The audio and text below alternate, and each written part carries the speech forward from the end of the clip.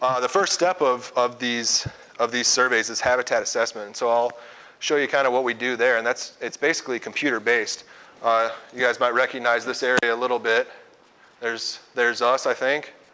I pulled this up on Google Earth. So the trees aren't as populated right here. But basically, so what we do is look for forest habitat and what we think is habitat that's going to be suitable for bats to be forming their maternity colonies. So if I'm looking on the computer and I'm trying to determine if bats are here, let's say that this isn't all trees here that don't have leaves right now. I'm looking at this right here, and I'm looking at this corridor right here. And that's where I'm going to try and do my surveys and try to, say that there might be bats here. We don't know, but that's a stronger possibility than, say, up by these houses or something, or out in agricultural fields, because it's just so open that you can't say that bats are going to be there. And so after that, we move on to the acoustic surveys. Here, I'll go back to this so you guys can see the kind of order of operations. And that's what this guy is right here. This is what we call an anabat unit. We set these guys up out in the field, and we leave them there for 2 days.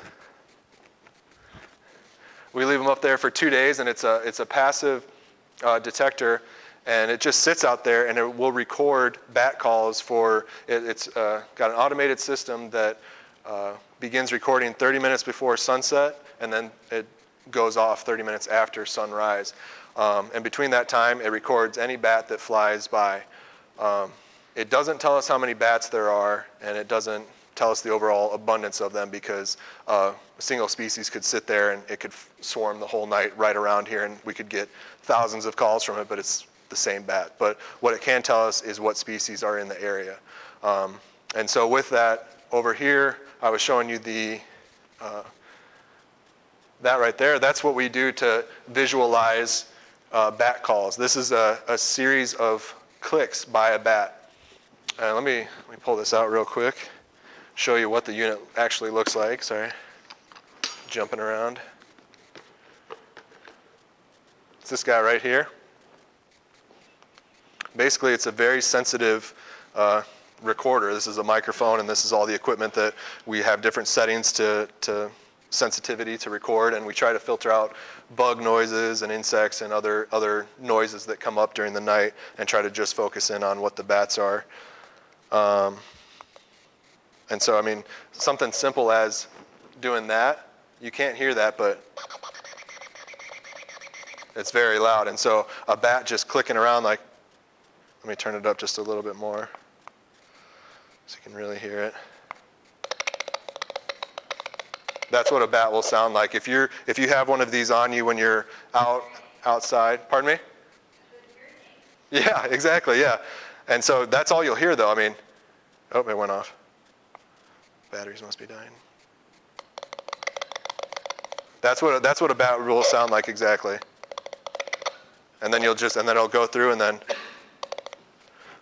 and so it'll get faster and slower depending on if it's in that feeding buzz, if it's found an insect or not. But so we can't. It's not like bird calls where we can tell the species just by the sound of it. All of them sound the same to our ears. So that's what we use this program. It's called Analook, developed in tandem with Anabats.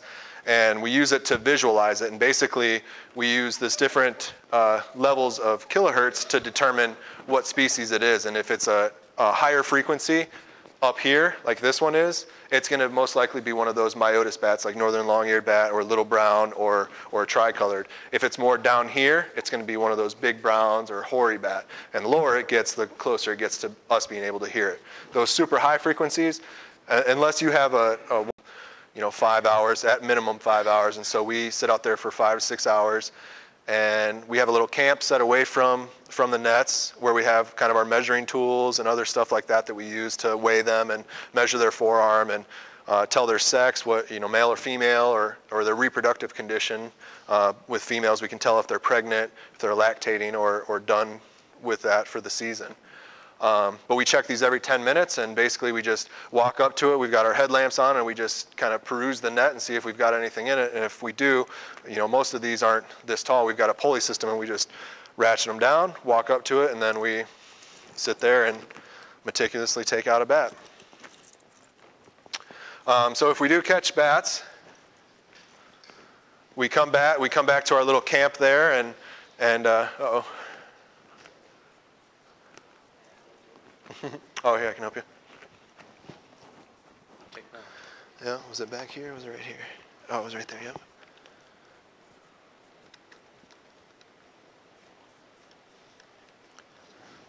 There we go. Take this opportunity to take a drink.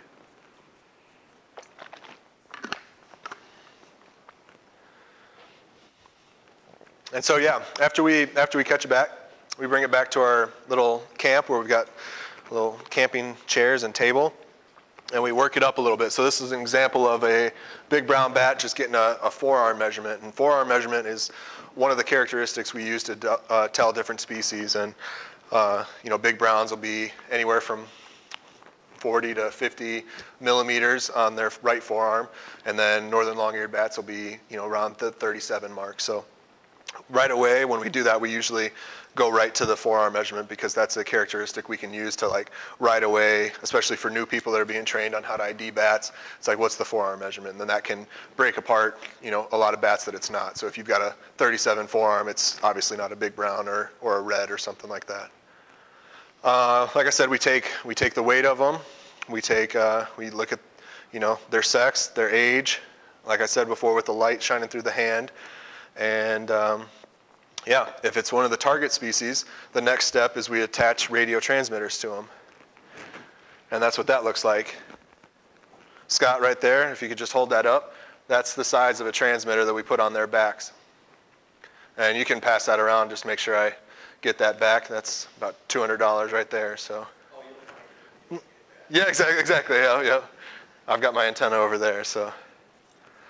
We do that, and then the next day we go out and we track them. And basically, we've got this little antenna here and a little receiver. I didn't bring that in, but basically we walk around the woods and we start where we caught it, and then we listen, and we're listening for a boop, boop, boop. And then the louder it gets, the closer you are to it. It doesn't change the frequency of it. It doesn't change the speed of the beeps. It's what you're looking for is it to get louder. So if I'm tracking that transmitter, it's all of a sudden getting louder and louder, and then I can locate the tree based on that. And that's what we're looking for when we do this, is trying to find the roost tree. And we circle up the tree, and then we can tell exactly what tree it's in, and then we come back at night and do an emergence count and try to count how many bats are flying out there. So, you had a question? How many transmitters have I put around the Aitkin area? About 9 to 10. So we have been catching long-eared bats. And then, we'll go out and track them, and depending on where they are, if we have access to the site, we can either find the roost or we just do triangulation to give our best guess of where they are. So we'll drive along the public roads, and then we listen here. And so basically, let me go back to this map because this will be a good opportunity to show you that. I'll get right to that after I answer this question. One more.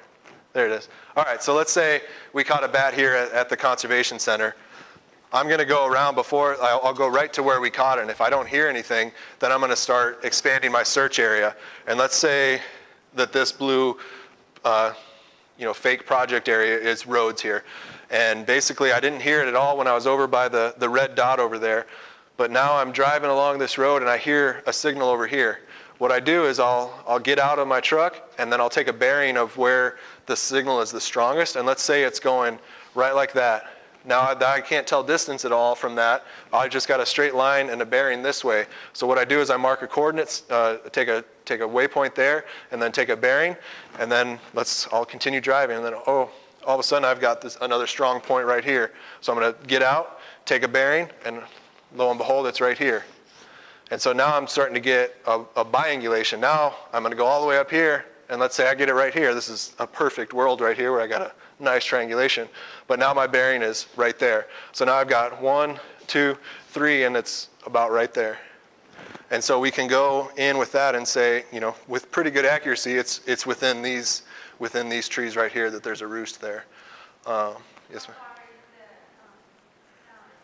Those are the transmitters are about 2 miles max, and that's on like perfect, you know, if you got a flat habitat and then all of a sudden you're at a rise and you can listen down, it's about a mile. So they're not very strong. They last about a week. So what we're trying to do, and I'll explain how we attach them. Let me go back to that picture. You see, oh, one more.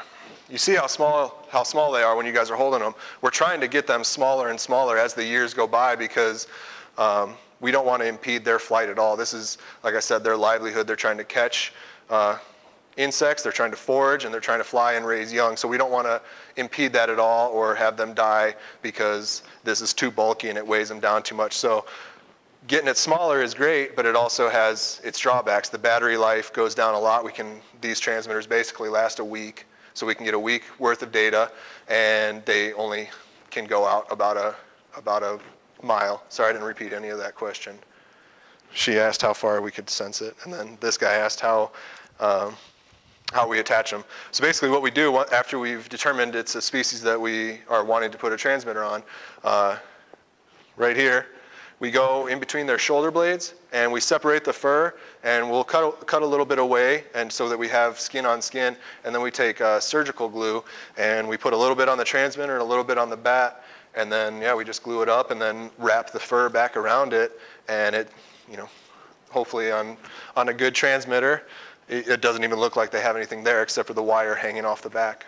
And so it stays on too it can stay on a little longer than the week that the transmitter's working, but using the surgical glue with the sweats and oils and then them rubbing in, going into their roost and stuff, it eventually falls off, and then that's the end of it. We can't track it anymore. It's just garbage out there. So. Okay.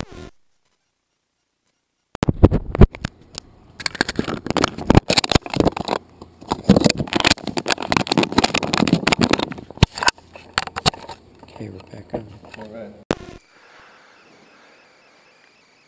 So the whole goal of that is to find this roost tree, like I was saying. Here's an example of a roost tree. It looks like just any other tree this could be a tree that I just took a picture of, and you guys wouldn't be the wiser, but it is actually a roost tree where bats that were found flying are roosting up in there. And so if like a northern long-eared bat, they're just looking for any crack or crevice or really any open space in the tree, that leaves a whole lot of potential habitat out in the forest for these bats. Like I said, for Indiana bats, it's a little easier to find because you'll be walking through a forest and you see a snag that's got open canopy because they're looking for that solar exposure. Then it's a little easier to track because you're like, oh, it's got to be this tree, and then you start there. Yes, sir. Okay, so see bat houses. Mm-hmm. How are bat houses effective in housing bats? They can be very good. They're actually very suitable habitat and very good for them. But the problem that people a lot of times run into is, I just put up a bat house. I don't have any bats in my bat house. It can take a couple of years for bats to realize that this is a better habitat for them. They've been going to these roost trees for sometimes decades, like the example of my professor. If they've got a good roost that they know is good and it serves their purpose, they don't really have any reason to leave, just because there's a nicer, newer, man-made house, down the road from them. But if they give it time, eventually, one bat will go there, then two, and then you got a lot of bats in there, and then it can help with the bug control around your yard. But yeah, they do work well. It just can take time to have them. Okay, so follow-up question. Mm-hmm.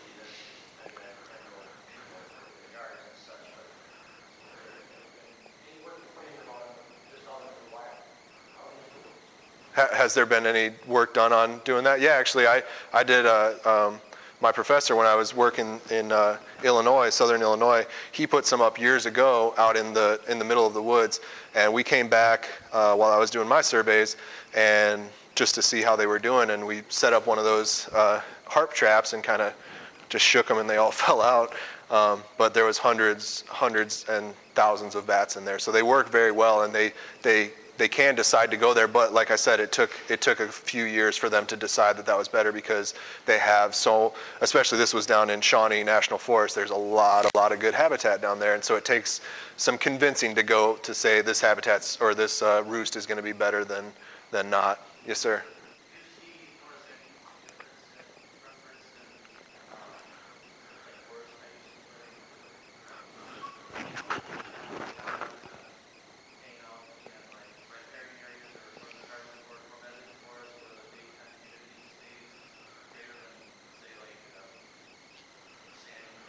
Right, yeah.